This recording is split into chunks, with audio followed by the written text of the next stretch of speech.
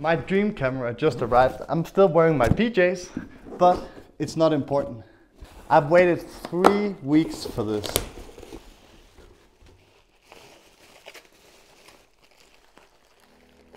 Oh my god. Here it is. We need to go out and take photos with this today. We got a lot of film to shoot. And then we have this leather band that I'm gonna wrap around here so I can hold it. I need to go to YouTube right now, learn how to put a roll in this, and then we see how it goes.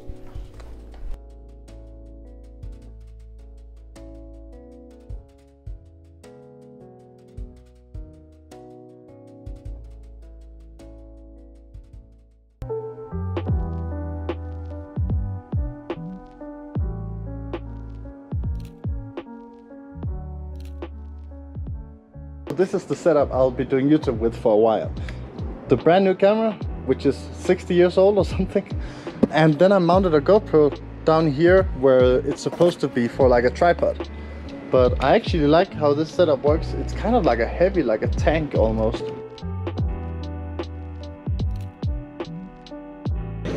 Perdón, amigo. ¿Puedo tomar una foto aquí? Muchas gracias.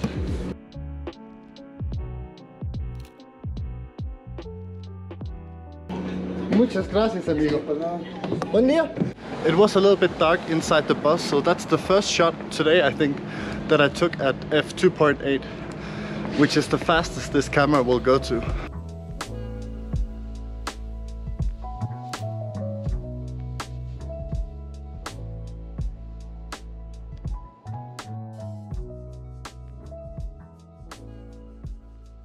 When you look through this lens, everything is opposite. Like it's an illusion. So whenever I turn left, it goes right. I knew that from the beginning, but it just takes a while to get used to. So right now I'm shooting with the built-in light meter. I'm not 100% sure that it is correct. A lot of you guys also asked me on Instagram where I bought the camera, and I bought it on keh.com, and I put a link to that in the description too. And I just checked, they have a couple of Rolleiflexes left.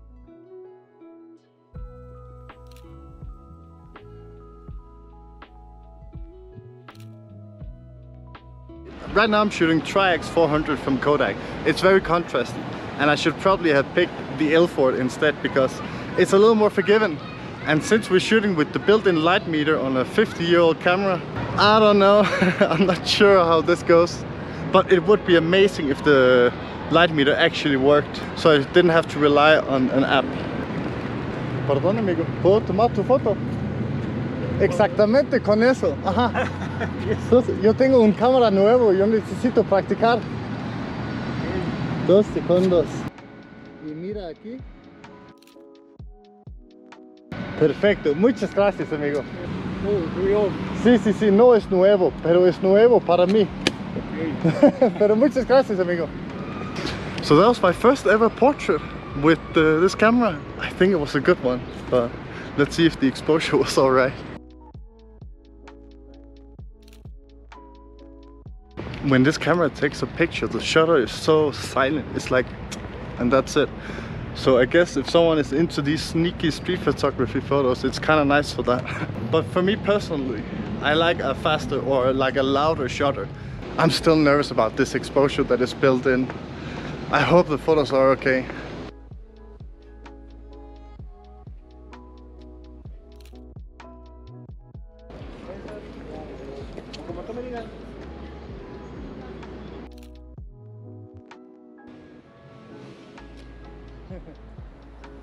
Hola.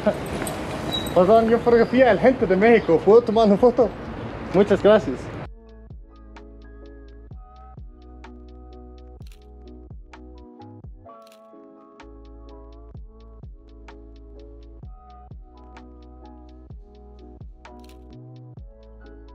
That was my Vivian Myers selfie. I know I couldn't upload this video without it because I will get comments like, where is it?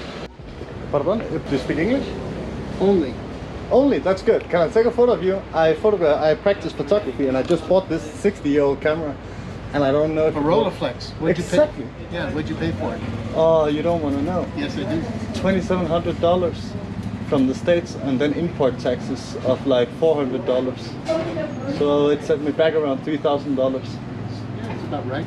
No, but this is the second roll today, so I have no idea how it takes photos yet.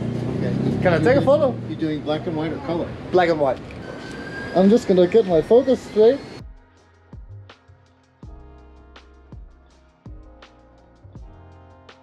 Perfect. Thank you so much, guys. Hola. Sí, pero yo tengo una nueva cámara, yo necesito practicar. ¿Quieres una? ¿Practicando conmigo? Sí, sí, exactamente, Alex.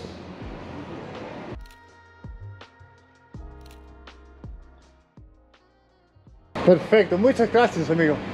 Vale. Buen día.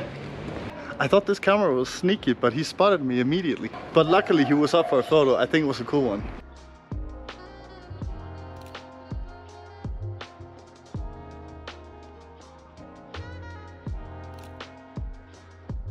Another reason why I bought this camera is because I think it slows me a little more down.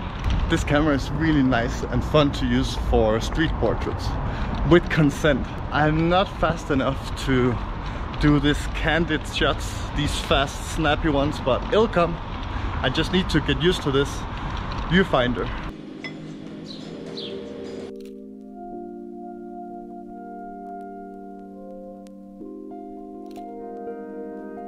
So right now I'm in downtown in Mexico City and I'm still shooting through the light meter of the camera, which actually seems to be accurate. When I measure this place right now, it says 125th of a second at 2.8 and ISO 400, and that's exactly what my light meter says, so that's very fortunate.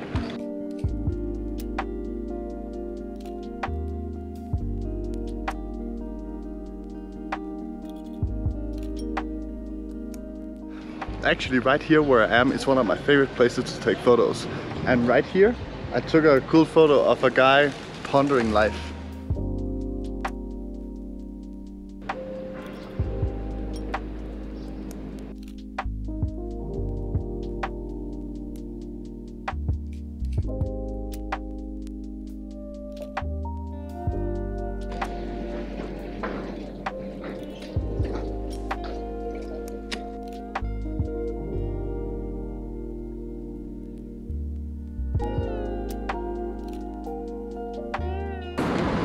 Perdón, tengo una pregunta. Yo conocí a la gente de México. ¿Puedo tomar tu foto? ¿Está bien? ¿Con tú? ¿Anda? Sí, sí, sí.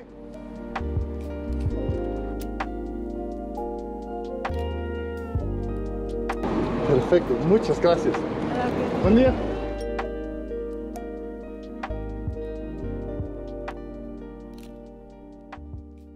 That was the last photo of today's photo walk. There'll be a lot more with this camera, and I have a new exciting series coming up on my channel that you will find out more about in a week or so, I think. Alright guys, this is it. The wait is over, at least for me. You guys have watched the photos already. I haven't. I have the photos right here, and we're gonna go through them right now. There's one thing that I'm a little bit concerned of, and that is that I've underexposed the photos extremely to a point where they just doesn't work. Like, Kodak Tri-X is already really contrasty as a film. And some of you probably remember when we shot Kodak Tri-X before in the States. If not, I'll link it up here, where they came back really contrasty and almost too underexposed. That's my biggest fear, but let's get to it. It's funny with this square format. I actually don't mind it. I think it's nice and it's like focused. I like this one. Not too contrasty, just enough contrast for me actually. Okay, that's good. What else do we have? Oh, the taco stand. Yeah, this is very dark, this one, but it's difficult. Ah, this one is better. I actually like this one better. More grainy, but it's cool. This is nice. So far, I'm really relieved that the photos are properly exposed because I used my light meter for all of the photos, which means I can trust the light meter. This light meter in this camera is much better than in the Canon AE1 that I also own. This is a nice portrait, I think. I like this one actually. He was so close to giving me like the thumbs up when I took the photo. I was like, keep your hands together and never do thumbs up for the photos. It kills it. Oh, this one is very, very nice. This one came out so well. Oh my God, this camera works. The light meter works, the exposure works. And it looks crispy.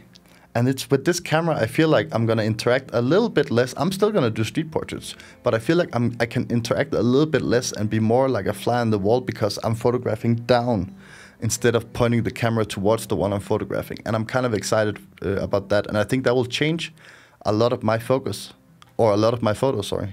Yep, not much really, but wow, what the quality. I'm so impressed with the quality so far. This is cool. I caught him right when he was about to walk out. Not really, not really. Not really anything. I should have been closer here. I should take my own advice and stop being a pussy and go closer.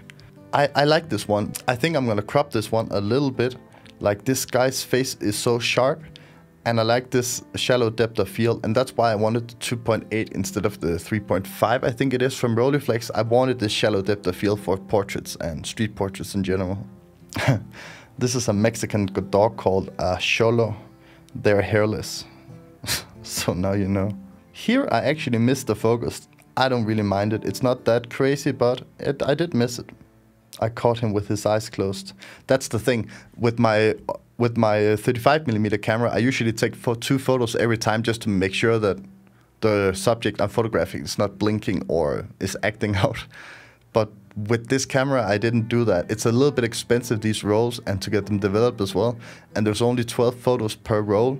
So I was like, I'm gonna take 1 photo and then I'm gonna trust my instincts, which is a little bit crazy when you just buy a camera that you have no idea how it works. Oh, this is nice. This reminds me of some, like, it has this raw feeling to it, where a lot of my previous photos, they're like very pretty or so on. But this has this raw, super high contrasty look. Nope. Missed focus a little bit. I think I was trying to like catch a photo like quickly, but I'm not there yet. I will get there though. I like his motion actually. I would probably crop this one a little bit like this, something like this, right? I like that he's in motion. All of these photos are usually shot at a shutter speed 125th of a second, and I shot the majority of all photos at just box speed of the Kodak Tri-X 400, which is 400 ISO. I was curious about this one. I was like, this could be one of these moments where I just underexposed the whole scene, but this worked out. It's a little bit difficult to see that she's holding the mirror. It looks more like a paper, but I really like how it came out. And it was super shallow depth of field. I think we're going 2.8 here as well, as wide as this camera can go. This is so cool. This is what I'm saying. With this camera, I feel like I can be a little more like a fly on the wall and no one really cares, because it looks like I'm not really doing anything. I'm just fiddling with a camera. So far, I'm super impressed. This one I like too. Crop it, align it a little bit, but I like it. I'm just practicing my focus here more than anything. And then I went into the bus. A ver. This can be aligned too. Maybe I should just align it 2 seconds. Not too bad, not too bad. I like this one. Nope. Doesn't really do anything for anyone. This is a tricky scene in terms of exposure, but I can't believe that you can actually see the 2 people inside the dark truck. Yeah, now they're a little bit darker. I think I adjusted the exposure slightly. I like this one. Oh, here we go. So right now there's this bright sky behind the mirror, and when the camera does the reading, it takes that into account, which means where I am, when there's a lot less light, it's gonna get underexposed. This dude turned out a lot better than I thought. Nice. Again, let's just align it a little bit. Not too bad, not too bad. Maybe I like this one even more actually. Cool. I need to pull off my Vivian Maier better than this. What is this smiling, man?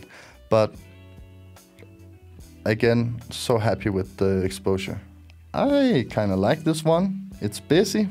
Wish the car was either gone or was a classic car.